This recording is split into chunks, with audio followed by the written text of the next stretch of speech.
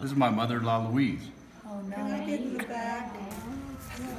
And this is my cow, Louise. And this is Farm to Brookdale.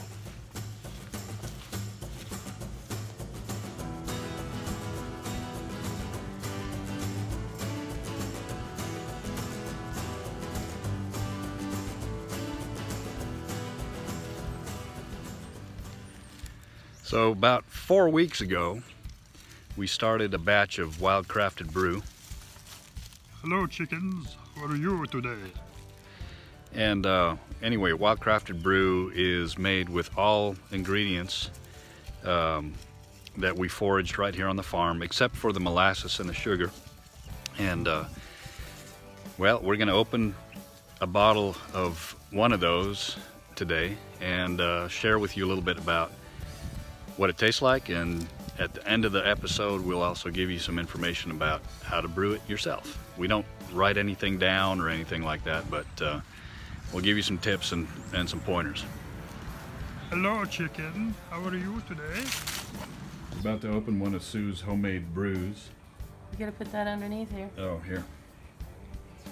I don't know how to do this. Yeah. Cool. It doesn't explode. Ooh. Spoke too soon. Only a little though. Yeah. It's not bad. Not like last time, man.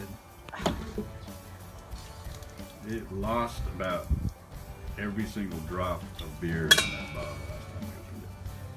And look at that. That looks like really tasty beer. Well, we'll find out. Why don't you taste it? Okay, here we go. Okay. Oh my God, it's coming out. It just continues. You need to go get glasses. Go. Oh my God. I don't want to pour it all in here. Here, let me drink it. No. Yeah, you can taste it. Okay. I'll taste it. I think maybe we got enough out now. Mmm. Is it bad? It's a bit. Nasty? What do you think? Weird, but not bad. Mm-hmm. Not something you want to drink a whole lot of, No. but it's But better than the 8%. last one. No, I don't know. We need to check and see what the percent is. Good deal. Let's do it. Okay. Look at that. Looks like a good pour.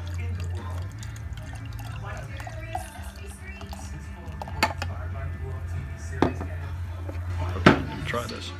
Cheers. Cheers. Cheers, big ears.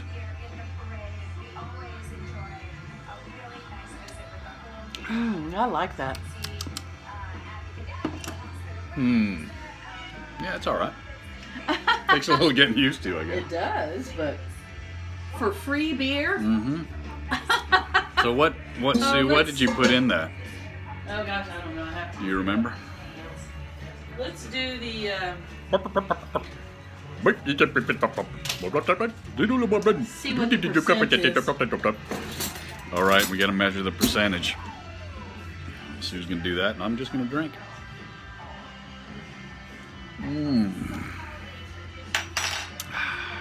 It's nice. It's a bit sourer than the last one. No, maybe it's the Well, I put more less sugar in it because it was too carbonated, so it's gonna be. and that's why it didn't explode. Well, it did. Well, we didn't lose it. Last time we opened one in the kitchen, or I did. And You can pan up there, yeah. see, there's a little bit.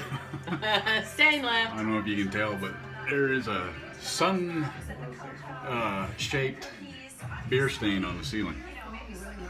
Just over 5%. Just over 5%. It's a bit cloudy, but you know, that's all the good yeast in there, and Actually, might I burp think a it's little bit closer more. to 6. You wanna look? 6%. No. Can you I- probably can't get that in Let's there. see if we can see through there. We got this hygrometer. Oh, Sue just spilled her beer. No, you can't see through it. You can pan down in there. Like But this is what it looks like. And it's you not measure a it. hygrometer, it's a refractometer. Refractometer, yeah, that's it. Anyway. Whoops. That was our beer glass. That was the little bit. That still got just my. still got my other. Okay, good. My whole beer. You didn't lose the real beer glass. All right, well, we'll let you know what the ingredients are here in a second. Yum. Stop it. Stop it. Wildcrafted brewing is a lot of experimentation, especially for beginners like us. This brew here we'll probably never have again because there are so many factors involved and ingredients that we just don't write down. Best thing to do is find a good book, start with that, and it'll be a good foundation for getting into the brewing world of wildcraft.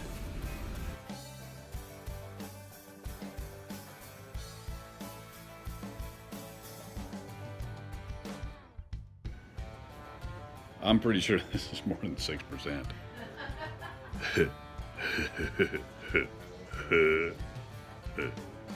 Wow.